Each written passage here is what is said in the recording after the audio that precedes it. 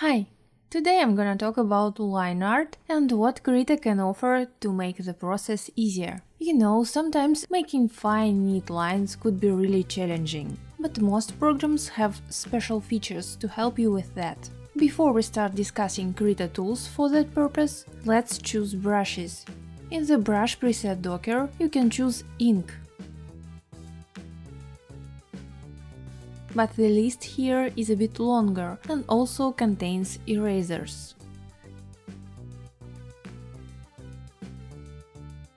So we can just stay at all and type ink. And here you have the brushes for line art.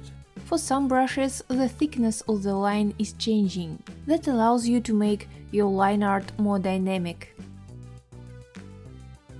But if you don't want that, open brush settings and untick size option.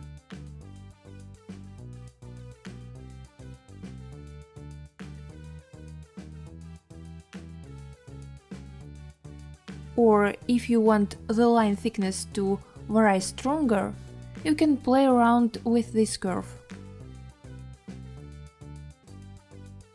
And one more brush I wanted to tell you about is Basic One brush. It's different because it belongs to Quick Brush engine.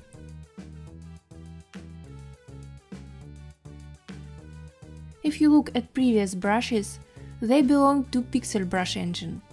And you can see there are lots of different settings. As for Quick Brush engine, there are quite a few options here. And that's why this brush could work faster on bigger sizes, and it's less laggy. I personally prefer to use it for filling large areas. But you can use it for line art as well. Just correct the brush size and tick size option if you want a line to be more dynamic. Now let's dive into Krita features. Okay, we're gonna line this guy. I have my sketch on the separate layer and I'm gonna lower the opacity. I have my background layer underneath and on top of all layers I'm making a new one. And I'm gonna name it Lineart. So the first thing that comes to mind is stabilizer. You have your brush tool selected, and now, at the Tool Options docker, in the Brush Smoothing section, you can choose Stabilizer. As for other options in the list, they don't really influence your line that much.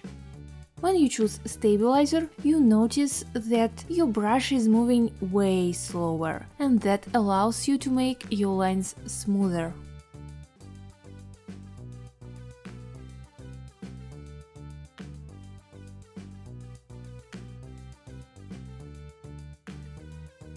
Just don't forget to switch back to Weighted option when you wanna use an eraser.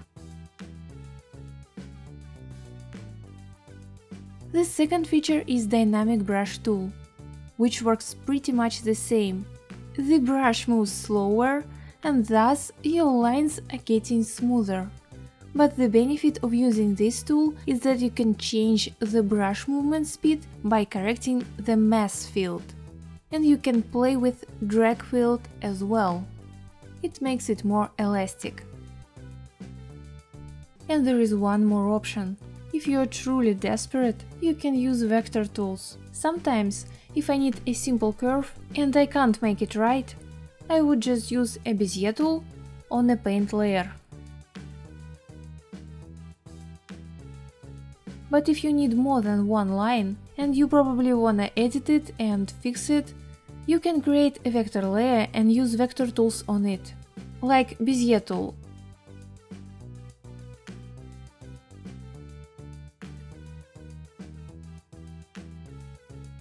And you can edit it with Edit Shapes tool.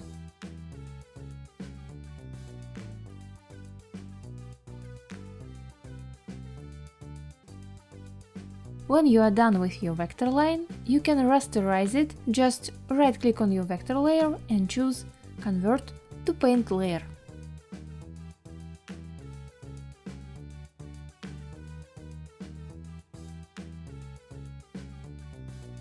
Another tip for a better line art is to use line, rectangle and ellipse tools if it's possible. Like, I used a line tool a lot in this drawing.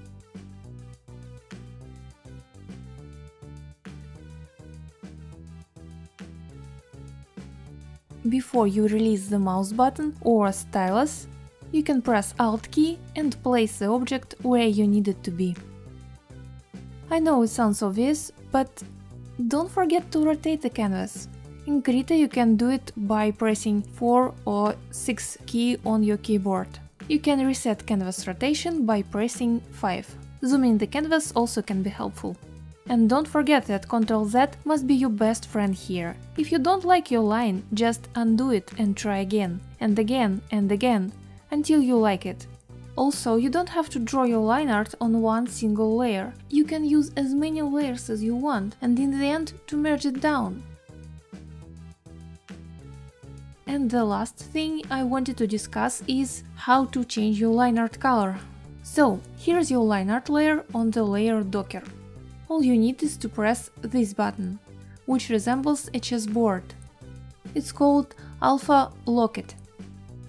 You can also access it by right-clicking on the layer and choosing Layer Properties from the menu. Now you can pick any brush. I choose Basic one because it doesn't change the opacity, and after picking the color you need, just start drawing.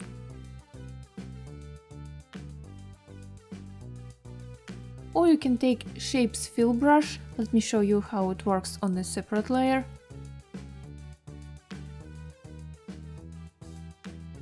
See, you trace a random shape and it fills it.